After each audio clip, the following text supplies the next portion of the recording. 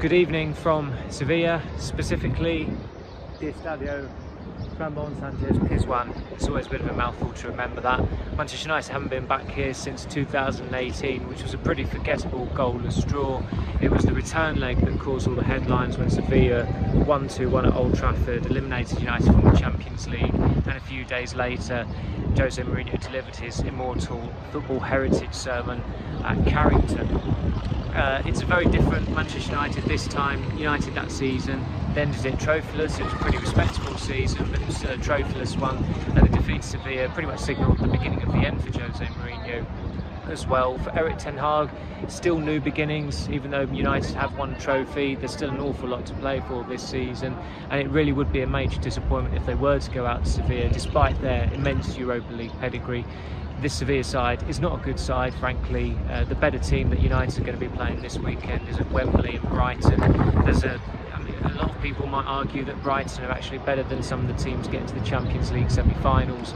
The quality and the competitiveness of the Premier League is that high, and the quality in other leagues is pretty low. And La Liga specifically, the quality in that league has diminished in recent years, and the fact that Sevilla are 13th, it's not the Sevilla side of yesteryear when they had that golden period of recruitment. It's a very underwhelming Sevilla side. It's a side that could have Alex Telles lining up against Manchester United tomorrow night. As for United's own lineup, it's very reassuring for United supporters that Marcus Rashford, Luke Shaw, Marcel Sabitzer and Tyrone Malacia have all travelled out here. When I asked Ten Hag last week about his selection for games this week, he said that he would have to bear in mind the upcoming games as well. Given that Manchester United have got an FA Cup semi-final on Sunday, his selections tomorrow night will have to have a bearing on that game at Wembley. For instance, the right-back situation, do you play Aaron Wan-Bissaka tonight, or do you play him against Mitoma on Sunday?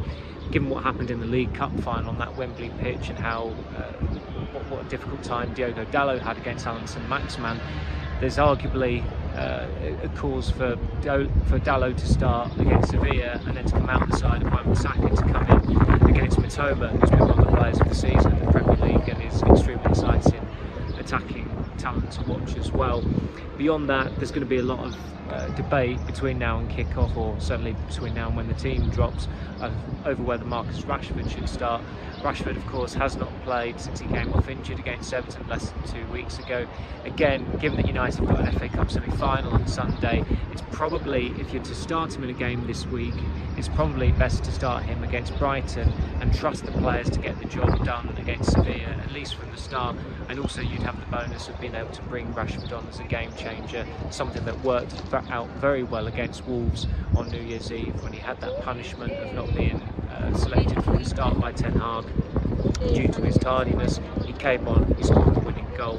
He's obviously one of United's most important players, but there is also the easing in process to consider, particularly when there could be far bigger games ahead for United. And even as far as the Premier League is concerned, they've got Tottenham next Thursday, which is another, not a game that is feeling as significant as it perhaps should be due to Spurs' own form and the fact that Spurs play away at Newcastle on Sunday, but still nonetheless a very important game for United as the games continue to come thick and fast. As we've said before, they've pretty much got a game every 3 or 4 days between now and their final game of the season, whenever that may be, whether it's the Europa League final, the FA Cup final, or, and it would be a bit humdrum for United given the way things are going, if it was Fulham just on the final day of the Premier League season. With Sabitzer back in the squad, you have to feel that he is the favourite to come in and start in Bruno Fernandes's place as the number 10. Had Sabitzer not made it, it might have been Fred playing up there, a role that he has occupied a handful of times this season, not to any great success, but Fred is a better midfielder further forward, and the same applies with Sabitzer as well.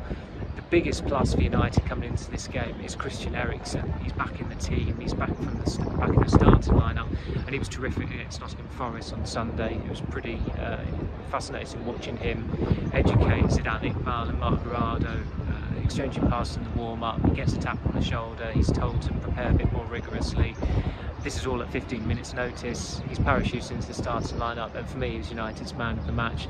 His ability to control games is going to be absolutely key against Sevilla in a European knockout tie away from home, because United, if there's one thing they've struggled to master under Ten Hag, it has been that controlling style that he became renowned for at Ajax. But there have been glimpses in recent matches that they are starting to master it, and the chances of them mastering it, of course, are even better when they've got Christian Eriksen in the side. There's a little bit of traffic building up now, not too much, but the press conference that Eriksen will be attending with Erik ten Hag will take place shortly. There'll be a bit more on team news, I'm sure, but maybe not too much, given that Ten Hag has been very coy at the moment with potential players available as well as injured players.